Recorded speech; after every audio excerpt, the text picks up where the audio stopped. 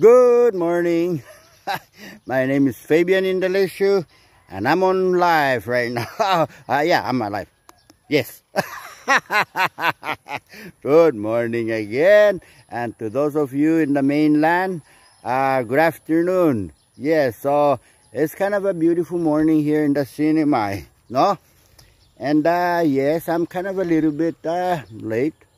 As you know, I've always wake up early to go on live regarding how we are doing here in the CNMI. You know, it's kind of a lot of issue going on, and that's basically in my mind myself.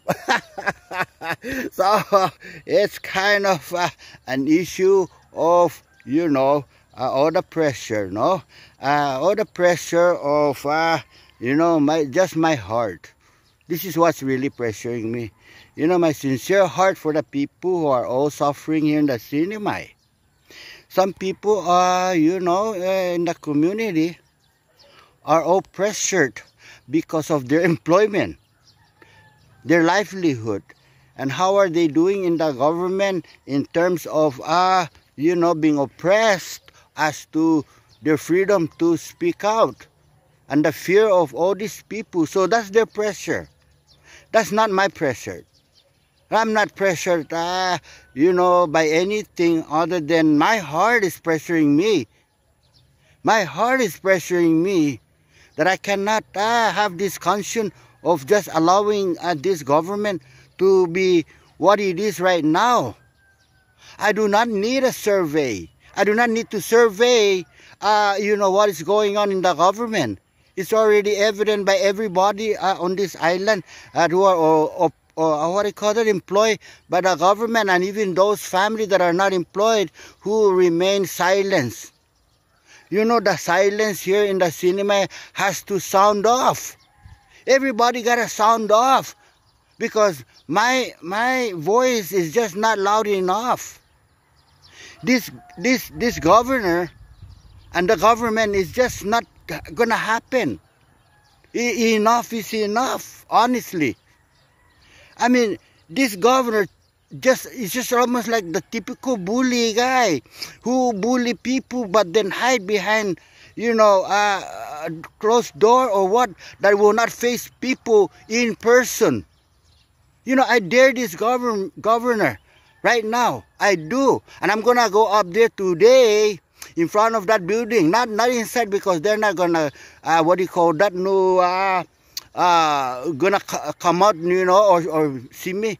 But I dare him to come out in the front, and speak before the people with me on live to give the people assurance that this government of his administration is not an oppressive government, that is not a bullying person, that is a governor of the people, that this government is not his, it's for the people. So honestly, today enough is enough. We are on America. You see my hat? We are on American soil. We are in U.S. Under the U.S. flag. I feel sometimes that I still feel like I'm under the U.S. flag. But to many people, you might as well put in the damn communist flag on this island and salute it, because nobody is. They all fear. But why? Why do they have to fear? Because this governor is just an oppressive governor, honest to God. People gotta start speaking up. But then I don't blame you, because I'm not gonna be the one to buy your livelihood. I cannot afford it. But what I can afford is my heart to speak up against this governor. Honest to God, governor. This is your advance notice, governor, that I will be up there today before noon, and I will challenge you out there as long as how long my cell phone is gonna be on. Come outside in the front, governor, and talk to the people with me, and then from there on, we can communicate. So I've been calling your office, and sometime you promised me, governor, that I will call you up in the office to set appointment, but it seems like it's like trying to call Jupiter, Mars, anywhere. This is unreachable. So today I'm not going to invite anybody. I'm not going to put anybody in the position. I will go there by myself, and I'm responsible for all alone. I've been speaking up long enough for the people on live. So this probably my life this morning, and then the next life will be to go up there to that front of the office, and I challenge the governor and the lieutenant governor. Honestly, this is my heart speaking right now. I will go up there today before noon, and I will stand in front. I will not impede anybody to walk the flow of employee into the governor's office. I will not. Anyone. And I will dare and I will accept that if they come up with any kind of bully or some excuses or reason to arrest me, I will gladly no comply. But you gotta come up with an illegal no behavior or action of my part. Because I swear to God, honestly, that I will sue anyone to somehow arrest me for nothing. Just like what happened. But right now, honestly, I'm going to go up there today before noon, and I will challenge the governor. And I know you're going to be in their office, governor, and you, lieutenant governor. And now maybe you're listening, and you're going to go on what? On leave, on sick leave, or administrative leave. That's how you are. You're a coward, governor. You are a coward. And the same goes with you, Primo. You both are just coward. You guys are, you know already somebody's going to lose this election. No, and I bet my own poor money in the bank, all of it. Enough is enough. People gotta start also sounding off that this government is just oppressing people, terminating people, and let's talk about that.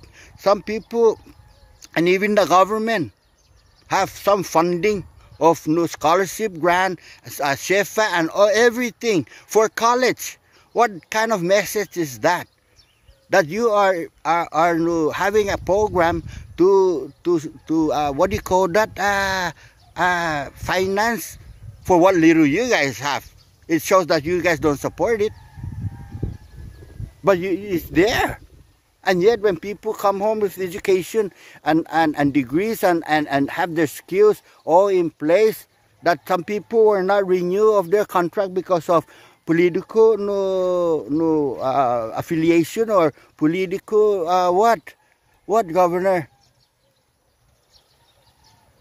You're very good, governor, in covering up your track as to the fact that you don't want to be responsible for some of your cabinet's decision to fire people.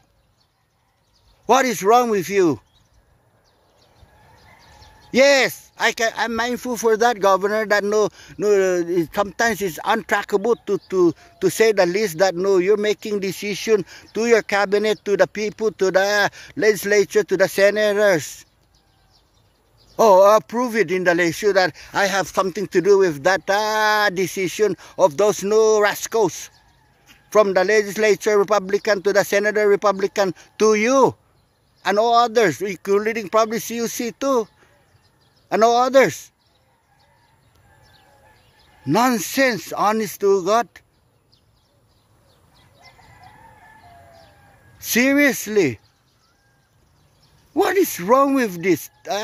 A picture of this government. It's gotten worse.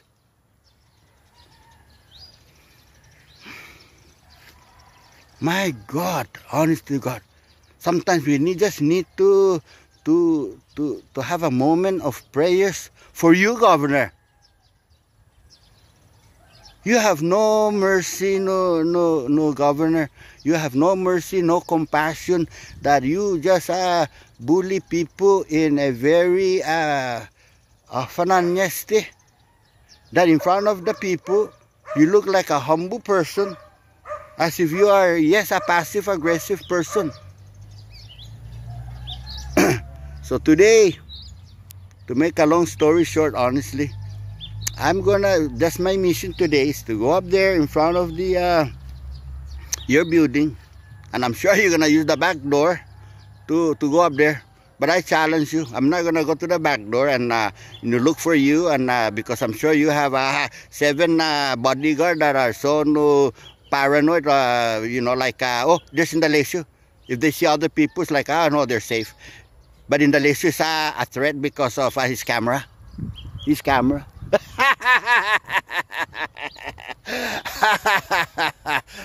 Put him no, not 6 feet because of the COVID. It's more like no, arrest him because he's looking at me with the camera. What a shame this time of our life here in the CNMI. This is and yet we have this group to think otherwise, that we're gonna teach the people of the CNMI to somehow go to, maybe CNMI become an independent country or island or what? Imagine we're corrupted under the US flag with the FBI from time to time come in and do their work. Yet under the independence, CNMI independent, what did not even say? Mariana's independent state. Imagine Mariana's independent state, like so it's gonna be control by what, royal family, like a Torres family. That's it. If not, we'll probably even worse than some neighboring country or island of a corruption, because it's gonna be controlled by what do you call it, a family that also in working collaboration with the biggest conglomerate business, and that's all gonna be. And so the poor people will be poor, and the rich people would be controlling the island. So that's how we're gonna be. So like I said, under the U.S. flag, we're still having no issue with corruption, let alone just us governing ourselves. This is how really just unacceptable people of this governor to govern these people that belongs to all of us.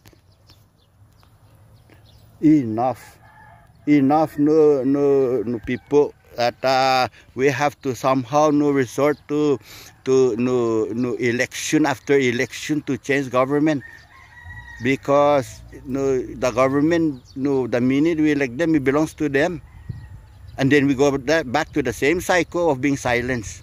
And guess the next 4 years from now. Wow. So I'm not gonna repeat myself today.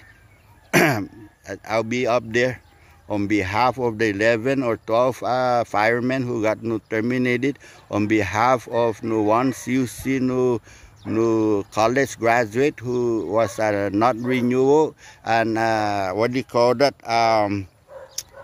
for the people who were not bring back to the government under furlough because of connection. And on behalf of those people, of the 185 applicants who were not picked to be a candidate of the cadet because they choose them under whatever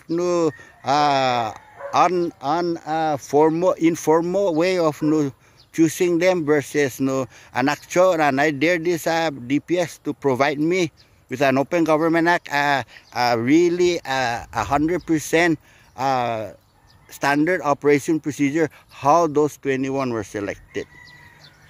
And I'm coming around on that.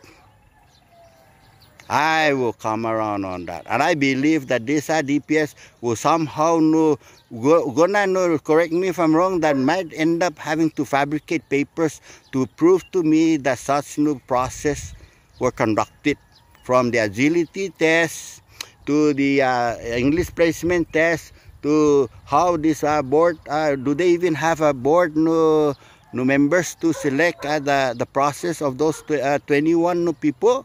Do they even have people that have conducted, that were responsible in conducting the agility physical test? I want to see that. I don't care if you guys redacted it, no, what is privacy and what is not. So there's a lot of issue in the government that needs to be addressed. And even NMTI issues and everything from the PUA problem, even right up to this present time, that is still just like a slow poke. What is going on? And then this issue of the stimulus that we have to stimulate the government to take action on it, then still not taking action on it until what? Until Kilili has to call America and check into it. Come on. People out there are tired, but they're just not sounding off. And like I said, I don't blame them because I'm not going to be the one to buy their kangkong and rice and spam or gas to work. I understand. But yet from time to time, I just need to encourage people to start speaking up. Because, sometimes you just need to sacrifice. Like some people may end up, getting shot in the process of, speaking up for their rights. Some people are getting fired speaking up for their rights. Some people, getting arrested for speaking up their rights. Some people are getting beat up for speaking up their rights. But speaking up for your right, just like the slave. So we are all a slave of our own self. Honestly, we are all slave. Until then, we shall be free, when we speak up of our freedom. So with that, I end this live. And I will keep you guys updated. Thank you very much for tuning in. Si Diyos Maasi. And enough is enough and time to speak up, really. Adios. Take care. I love you all.